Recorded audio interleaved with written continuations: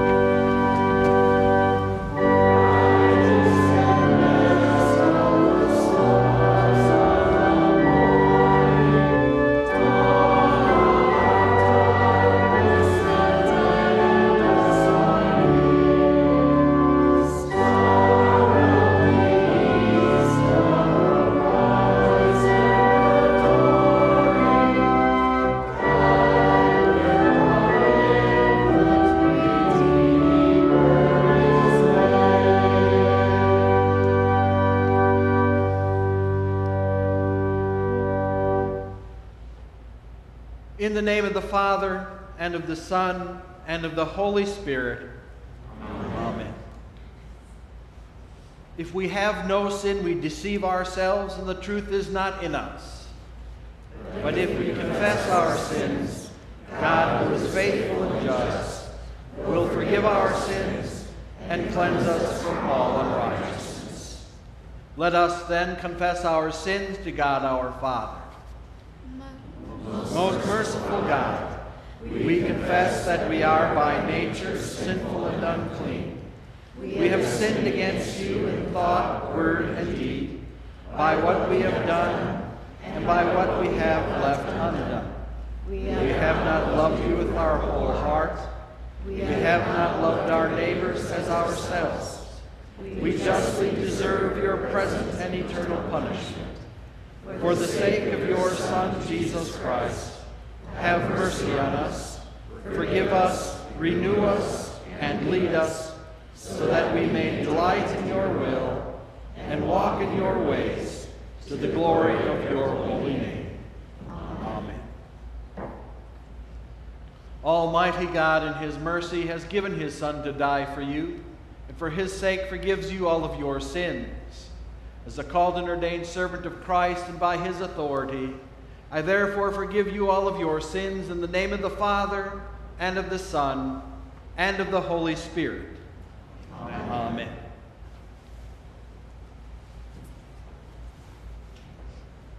O Lord, you have searched me and know me. You know when I sit down and when I rise up. You discern my thoughts from afar. You search out my path and my lying down. And are acquainted with all my ways. Even before a word is on my tongue, behold, O Lord, you know it altogether. You hem me in behind and before. And lay your hands upon me. Such knowledge is too wonderful for me. It is high, I cannot attain it. Where shall I go from your spirit? Or where shall I flee from your presence? If I ascend to heaven, you are there. If I make my bed in Sheol, you are there. If I take the wings of the morning, And dwell in the uttermost parts of the sea, even there your hand shall lead me. and your right hand shall hold me. The Lord be with you. And also with you. Let us pray. Almighty and everlasting God, who governs all things in heaven and on earth, mercifully hear the prayers of your people and grant us your peace through all our days. Through Jesus Christ, your Son, our Lord, who lives and reigns with you in the Holy Spirit, one God, now and forever. Amen. Please be seated.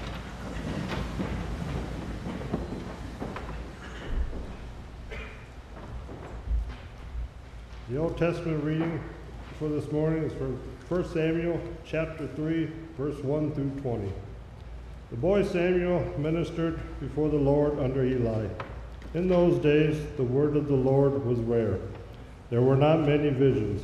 One night, Eli, whose eyes were becoming so weak that he could barely see, was lying down in his usual place. The lamp of the Lord had not yet gone out, and Samuel was lying down in the temple of the Lord, where the ark of the God was. Then the Lord called Samuel. Samuel answered, "Here I am." And he ran to Eli and said, "Here I am, you called me." But Eli said, "I did not call. Go back and lie down." So he went and lay down. Again the Lord called, "Samuel." And Samuel got up and went to Eli and said, "Here I am. You called me?" "My son," Eli said, "I did not call. Go back and lie down." Now Samuel did not yet know the Lord. The word of the Lord had not yet been revealed to him. The Lord called Samuel a third time, and Samuel got up and went to Eli and said, "Here I am. You called me?" Then Eli realized that the Lord was calling the boy. So Eli told Samuel, "Go lie down, and if he calls you, say, 'Speak, Lord, for your servant is listening.'" So Samuel went and lay down in his place. The Lord came and stood there, calling as the other times, "Samuel, Samuel." Then Samuel said, "Speak, for your servant is listening." And the Lord said to Samuel, "See, I am about to do something in Israel that will make the ears of everyone who hears it tingle. At that time I will carry out against Eli everything I spoke against his family from beginning to end. For I told him that I would judge his family forever because of the sin he knew about. His sons made themselves contemptible, and he failed to restrain them. Therefore I swore to the house of Eli, the guilt of Eli's house will never be atoned for the sacrifice or offering." Samuel lay down until morning, and then opened the doors of the house of the Lord. He was afraid to tell Eli the vision, but Eli called him and said, "Samuel, my son." Samuel answered, "Here I am." "What is it he said to you?" Eli asked. "Do not hide it from me. May God deal with you, be it ever so severely, if you hide anything from me he told you." So Samuel told him everything, hiding nothing from him. Then Eli said, "He is the Lord. Let him do what is good in his eyes." The Lord was with Samuel as he grew up, and he let none of his words fall to the ground. And all Israel, from Dan to Beersheba, recognized that Samuel was attested as the prophet of the Lord. This is the word of the Lord. Thanks be to God. The epistle reading for this morning comes from 1 Corinthians chapter 6, verses 12 through 20. I have the right to do anything, you say, but not everything is beneficial. I have the right to do anything, but I will not be mastered by anything. You say, food for the stomach and the stomach for food, but God will destroy them both. The body is not meant for sexual immorality, but for the Lord, and the Lord for the body. By his power God raised the Lord from the dead, and he will raise us also. Do you not know that your bodies are members of Christ himself? Shall I then take the members of Christ and unite them with a prostitute? Never. Do you not know that he who unites himself with a prostitute is one with her body? For it is said, the two will become one flesh, but whoever is united with the Lord is one with him in spirit. Flee from sexual immorality. All other sins a person commits are outside the body, but whoever sins sexually sins against their own body. Do you not know that your bodies are temples of the Holy Spirit who is in you, whom you have received from God? You are not your own. You were bought at a price. Therefore, honor God with your bodies. This is the word of the Lord. Thanks be to God.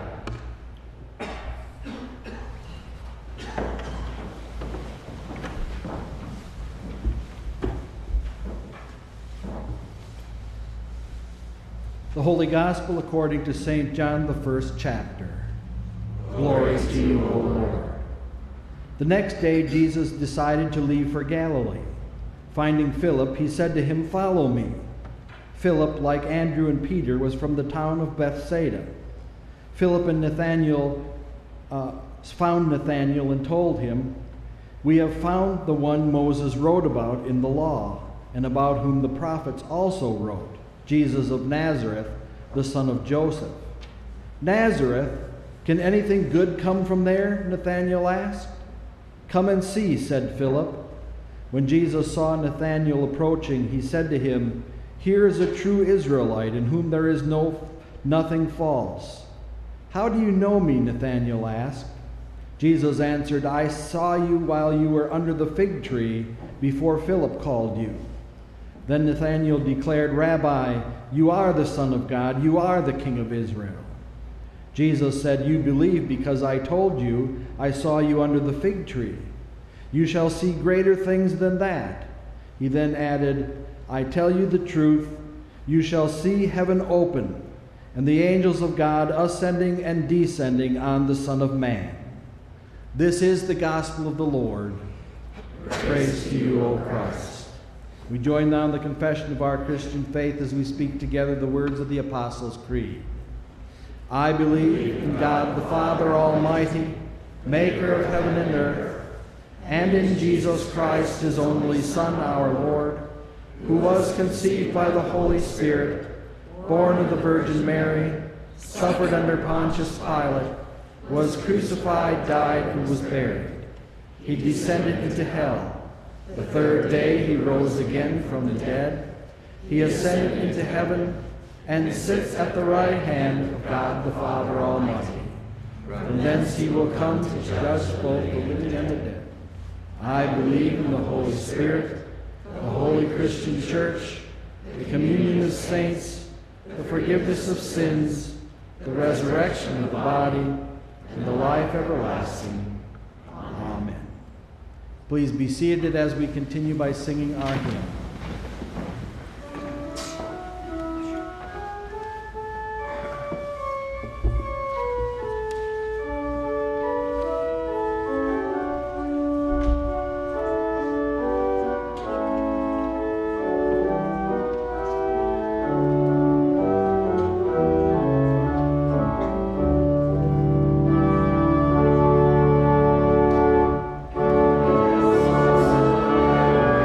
Praise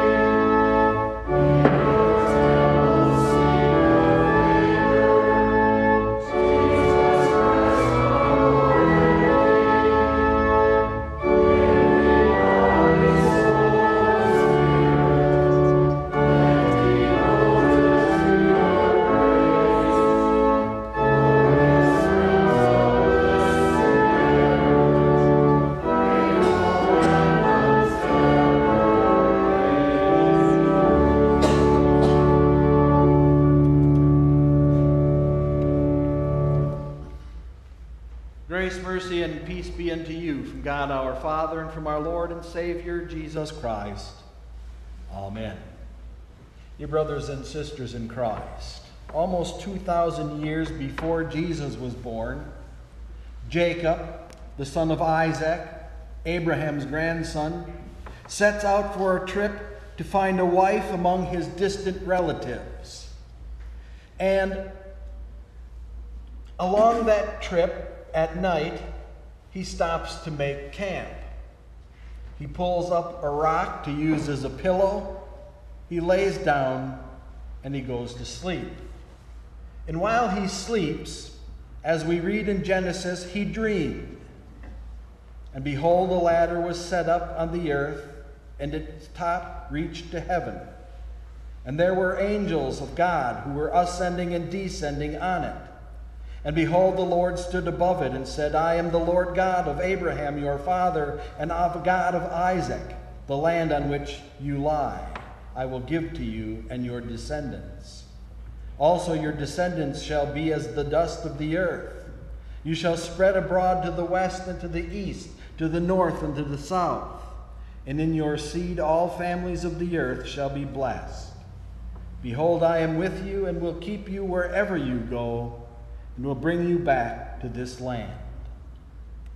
God revealed himself to Jacob in this dream and showed him the ladder to heaven, the connection between God and man.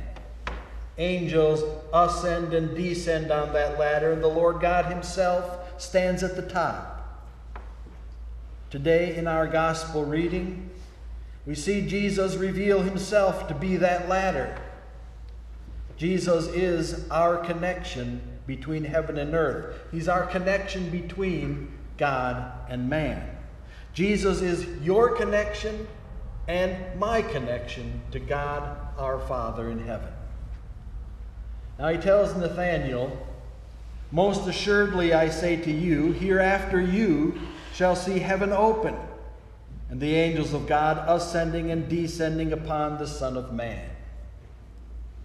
Jesus promises Nathanael that he will see in the flesh what his ancestor Jacob saw only in a dream.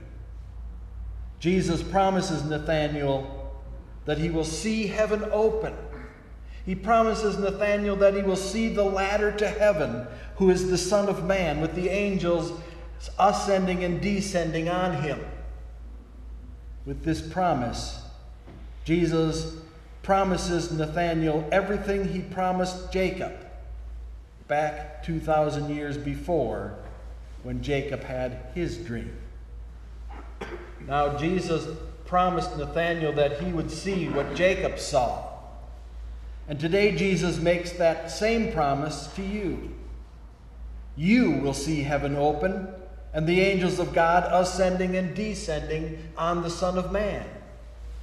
Jesus promised Nathanael that, like Jacob, through him and his seed, all the families of the earth would be blessed. And today he makes that promise to you also. By your faithfulness, you and the generations of your family will be a blessing to all. Jesus promised Nathanael that he would be with him and keep him wherever he goes. And today he makes that promise to you also. Jesus is your Emmanuel, the God who is with you, and he will never leave you nor forsake you. And Jesus promised Nathanael that he would bring him to the promised land, where God and man once more live together. And today again he makes that promise to you. By his grace, Jesus will bring you to the promised land of the new heavens and new earth, where he will keep us always in him, and where we will be his people, and he will be our God. God's promises to Jacob in his dream are Jesus' promises to Nathanael as they meet, and they are also Jesus' promises to you and to me right here today. And yet sometimes we have doubts. God is going to open up heaven and show me the angels and the Son of Man? God is going to bless the world through me and my family? God is going to be with me wherever I go? God is bringing me into the promised land of the new heavens and new earth? Really? Sounds a little bit like Nathaniel, don't you think? Can anything good come out of Nazareth?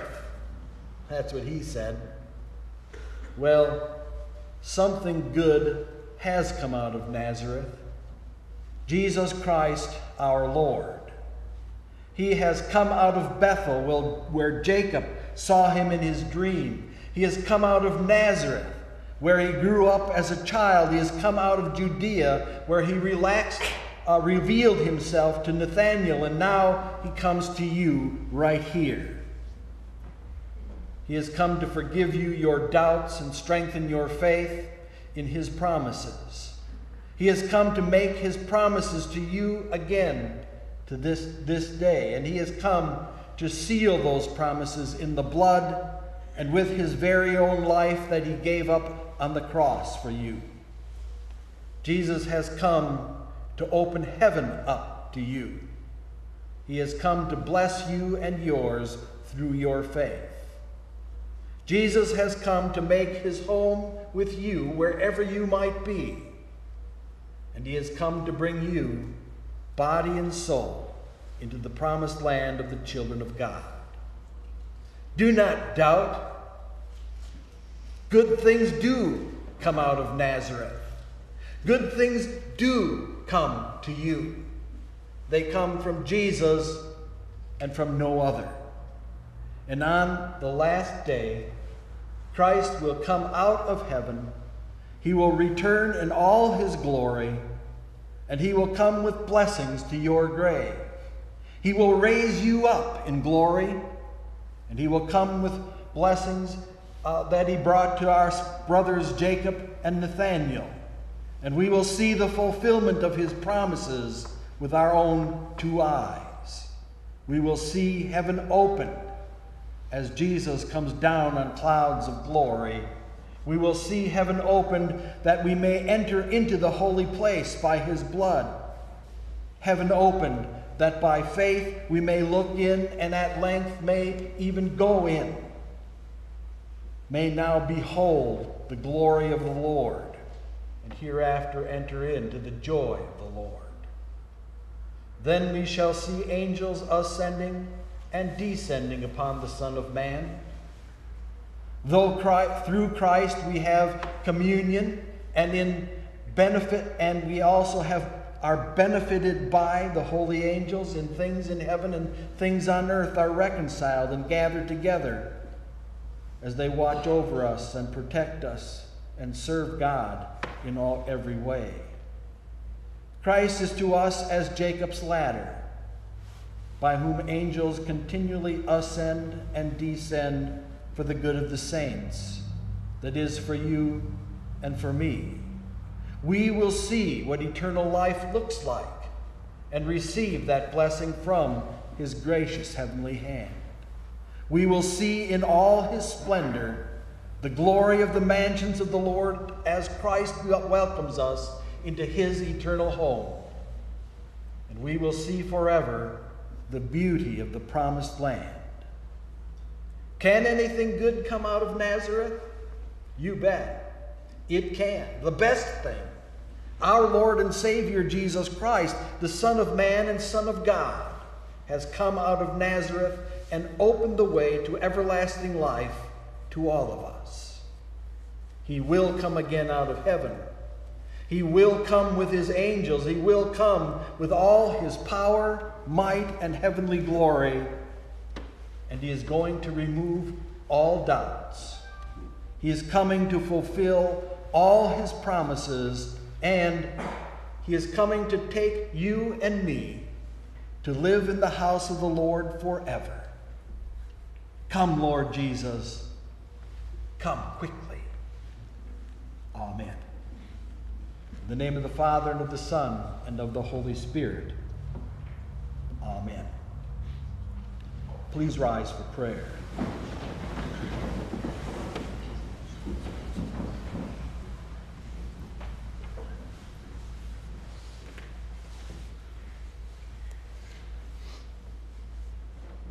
Let us pray for the whole Church of God in Christ Jesus and for all people according to their needs. O Lord, you have called us into fellowship and priesthood of your Son, Jesus Christ. By his incarnation and great work of salvation, heaven is open to us in him. Give us boldness to cling to your faithful call, that your deliverance would not be hidden but spoken freely in all the world. Lord, in your mercy, hear our prayer. Gracious God, preserve your church here and throughout the world. Send forth laborers into your harvest and sustain those you have sent, especially our synodical president, our district president, and all those who serve according to your word, the church on earth. Be with also those who serve in foreign countries and throughout the world, especially Jana Engelhardt and Josh Lang and family. Continue to bless them and keep them faithful in the callings you have given to them. Lord, in your mercy, hear our prayer.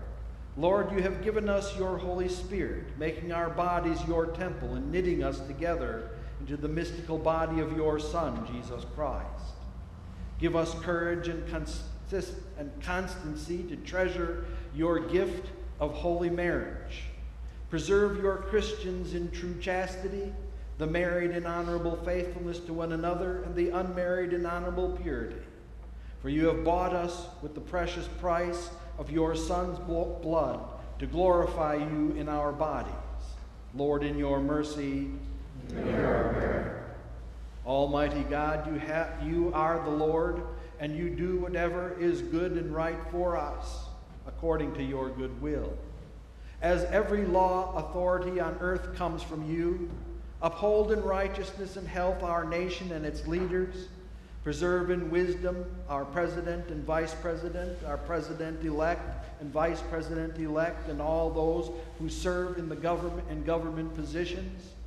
Be with all those who serve the public in any way, including the armed forces who protect us, police who also protect us, and those who work on fire departments, and those who are first responders, along with all healthcare workers and all who care for us in any way. Send peace in our time, Lord, in your mercy. Hear our prayer. O God, behold in mercy all for whom we pray. For Nadine Petrosky, Kristen, Dylan, Gary Brunsbach, Pearl Abrahams, Elaine Trainer, Anselm Wimmer, Bob Anderson, Bill Berry, Judy Johnson, Mark Weiler, Heather Wolpel, Doreen Meyer, Sylvia Shademan, Steve Benny. Be with them and bless them and keep them always in your protective care. Bring healing, comfort, strength, patience, and certainty to all in need. Receive our thanks for your constant watch and merciful kindness. In every sorrow and every joy, do not let our eyes be drawn from the greater marvel of your kindness in Christ Jesus, by whose grace and forgiveness alone we receive every blessing. Lord, in your mercy, hear our prayer. Holy Lord, renew the gift of your Holy Spirit to all who commune this day. Work in us true contrition to lament and abandon our sins, and so to come in confident faith to eat your Son's body and drink his blood, given and shed for the forgiveness of our sins. Lord, in your mercy, hear our prayer. All these things and whatever else you know we need, grant us, dear Father, for the sake of him who died and rose again, and now lives and reigns with you in the Holy Spirit, one God, now and forever. Amen. Lord Jesus Christ, make us bold to pray. Our Father, who art in heaven, hallowed be thy name. Thy kingdom come, thy will be done, on earth as it is in heaven. Give us this day our daily bread, and forgive us our trespasses, as we forgive those who trespass against us. And lead us not into temptation, temptation, but deliver us from evil. For thine is the kingdom, and the power, and the glory, forever and ever. Amen.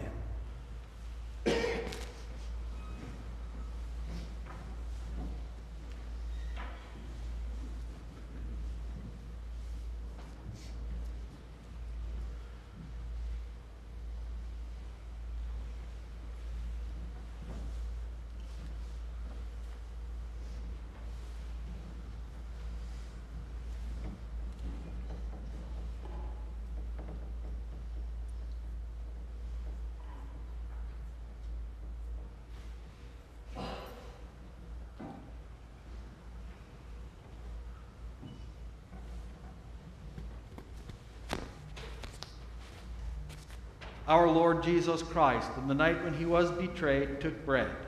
And when he had given thanks, he broke it and gave it to his disciples and said, "Take and eat. This is my body, which is given for you. This do in remembrance of me." In the same way also he took the cup after supper, and when he had given thanks, he gave it to them, saying, "Drink of it, all of you. This is my blood of the New Testament, which is shed for you for the forgiveness of sins. This do as often as you drink it in remembrance of me." Let us pray. Blessed are you, Lord of heaven and earth, for you have had mercy on those whom you created, and sent your only begotten Son into our flesh to bear our sin and be our Savior. With repentant joy we receive the salvation accomplished for us by the all-availing sacrifice of his body and blood on the cross. Gathered in the name and remembrance of Jesus, we beg you, O Lord, to forgive, renew, and strengthen us with your word and spirit. Grant us faithfully to eat his body and drink his blood, as he bids us to do in his own testament, for the forgiveness of our sins and for life everlasting. We give thanks to you, Almighty God, that you have refreshed us through this salutary gift. We implore you that of your mercy you would strengthen us through the same in faith toward you and in fervent love towards one another. Through Jesus Christ, your Son, our Lord, who lives and reigns with you in the Holy Spirit, one God, now and forever. Amen. Receive the blessing of the Lord. The Lord bless you and keep you. The Lord make his face shine on you and be gracious unto you. The Lord look upon you with favor and give you peace. Amen. Please be seated.